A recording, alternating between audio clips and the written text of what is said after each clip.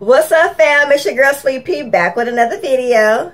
If you are new here, please like and subscribe. And because I don't want y'all to miss what I drop when I'm dropping it, don't forget to hit the notification button. I don't want y'all to miss out. I'm trying to give y'all some fun videos with a little bit of real talk.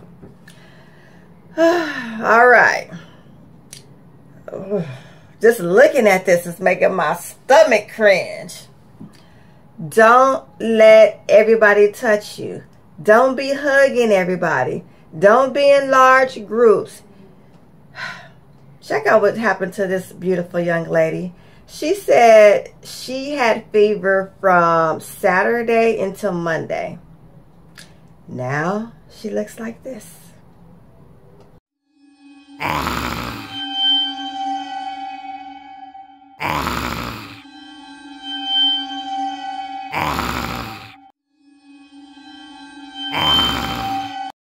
Okay, it looks gross. It looks disgusting. I don't know. I googled a couple of things. I googled blisters, cold stores.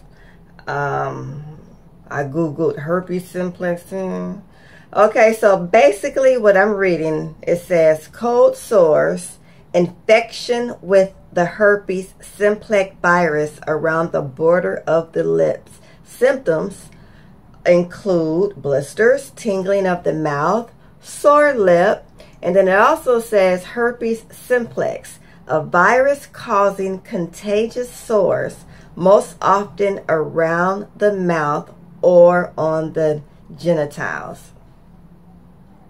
I don't know, but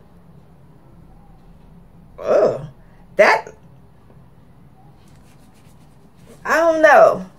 Because that look a lot like, don't it? So have you guys ever seen anything like this? Have you guys ever known a person to have anything like this? Hit me up in the comments.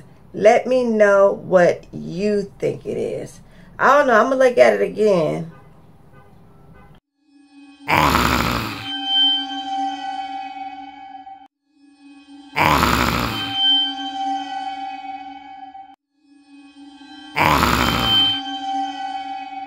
Y'all itching?